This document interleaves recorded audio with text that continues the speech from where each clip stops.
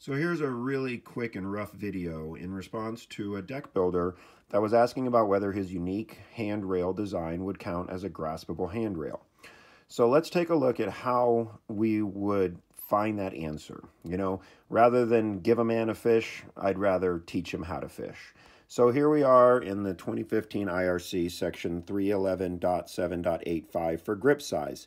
And we are provided two prescriptive methods for very easy verification that a handrail is considered graspable. Now, do bear in mind this charging statement states it can be one of these two types or provide equivalent graspability. So that's giving some authority to an inspector to determine that even though a handrail may not exactly meet these criteria, if it provides an equivalent graspability, as shown here, then it's acceptable. So let's look at the first criteria, and we'll start with the simple one. This is type 1. Handrails with a circular cross-section shall have an outside diameter of not less than 1.25 inches and not greater than 2 inches. If the handrail is not circular, it shall have a perimeter of not less than 4 inches and not greater than 6.25 inches.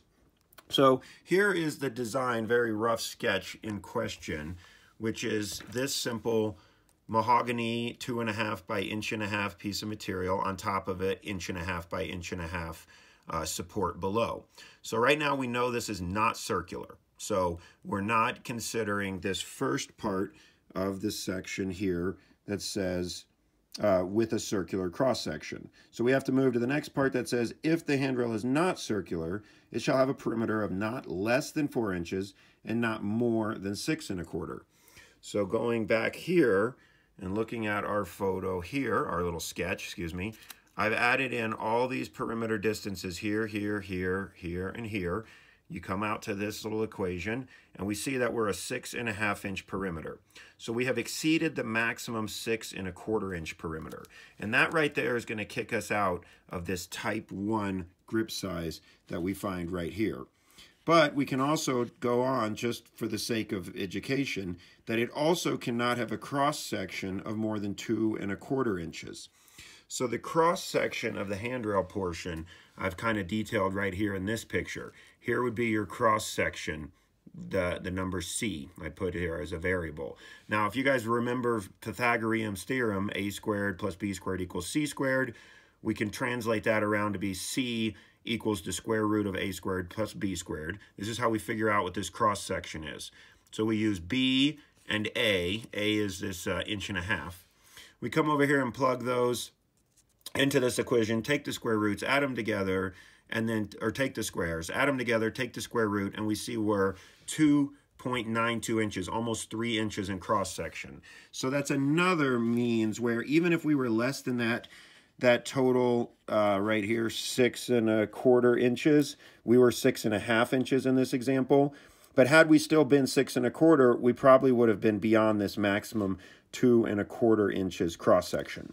So right now we know that this part here is not going to work for this unique handrail.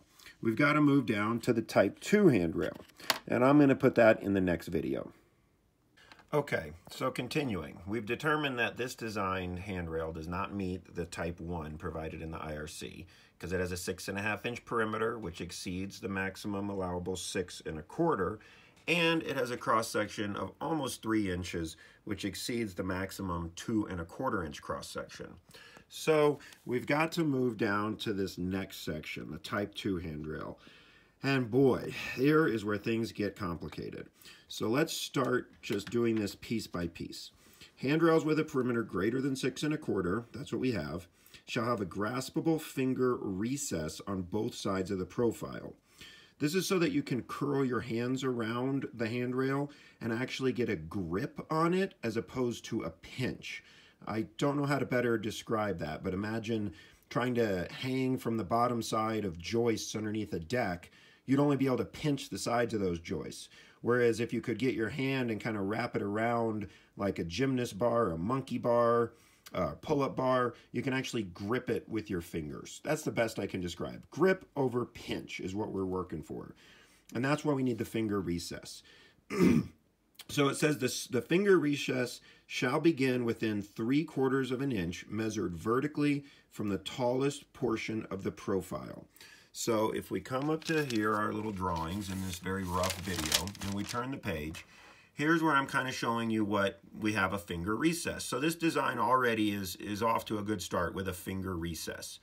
However, that finger recess says that it has to start within 3/4 of an inch vertically from the tallest point of the handrail. This handrail was 1.5 inches tall, and we can see that that finger recess here would not be within that distance. So you see these dashed lines, we're immediately going to have to come in and trim this handrail off. Now that won't be a 45-degree angle based on the design I've been given here, because we'd be 3/4 inch from the top, which is 3/4 from the bottom, and only a half inch of extension, if you will, on the two sides. Finger recess, we have a half inch of that. So that's the first step. Then we'll move on and we'll read the rest of this.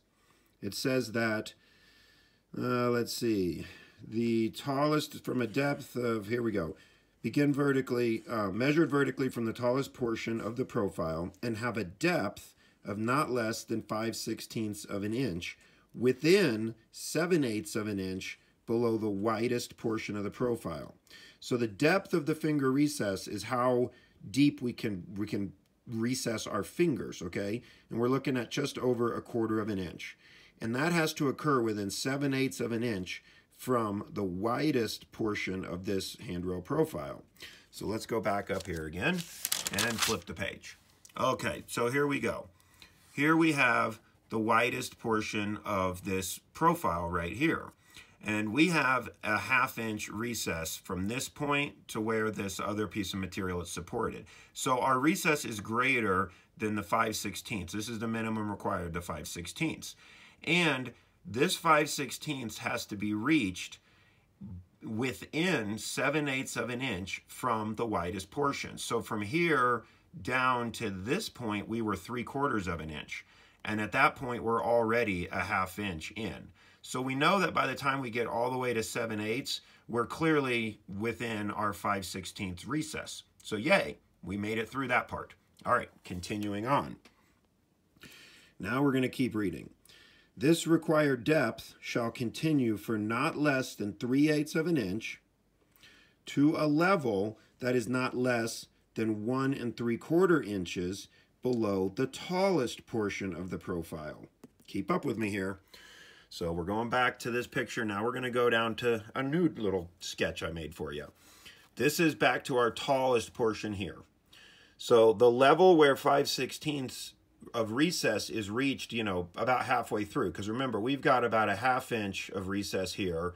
And so we've reached that minimum 5/16 depth somewhere around here.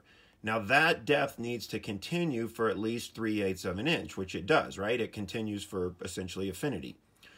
However, that also has to continue to a point not less than 1 3/4 inch from the tallest portion, coming down like this. So for example, if there was some sort of bump or something here that came out, it would not meet this 1 3/4. But we don't have this the bump, so we have at least the 3/8 inch depth of the 5/16 recess, and that depth of the 5/16 continues well beyond the 1 3/4 minimum from the tallest portion. Okay, we're making headway. Let's continue. Almost done. Now it also says the width of the handrail above the recess shall be not less than 1 1/4 inches and not more than 2 3/4 inches. So if we come back here, flip the page again, here we see the width above the recess. And the design I was given was that it was a 2.5 inch piece of mahogany up top here. So that width is not less than the 1 1/4 minimum, and it's not more than 2 3/4. So we made it. We're also clear on that portion. And now if we come down, I got to pull my desk out a little further. We got to go to the very last part that says, edges shall have a radius of not less than 0.01 inches. All right, don't get your tape measure out for that. Here's really easy. Go get your orbital sander, or whatever sander you use. Sand this little corner, sand this corner, sand that corner after you make your cut, sand this little corner after you make your cut. And make sure they're just rounded, soft edges. Hopefully a reasonably decent deck builder would already put a little sanding on his handrail and keep it comfortable for his clients. So there we have it. This handrail design with an 1.5 by 2.5 inch piece of mahogany on top of an 1.5 wide support below. All that needs to be done is within 3/4 down, cut this back, and 3/4 down, cut this back, sand your corners, and you have a code compliant Type 2 handrail. Now, remember, it's about graspability, and the code is not meant to just give you one way or the highway. This is America. We have freedom. We like to do creative designs. So for inspectors, always remember the code gives you this ability to have some decent thought in this and say provide equivalent graspability. And that's where I want everyone to think about not pinching, but grasping. And it really can be that simple. I hope this helps you guys, because you can't rely on everyone else to give you the answers. You can't rely on your inspector to tell you what to do. Everyone needs to be able to go to the code, the book we all have to abide by, and be able to analyze and figure this out. And I'm not going to lie, that part right there is ridiculously complicated. Have a great day, and good luck in your construction.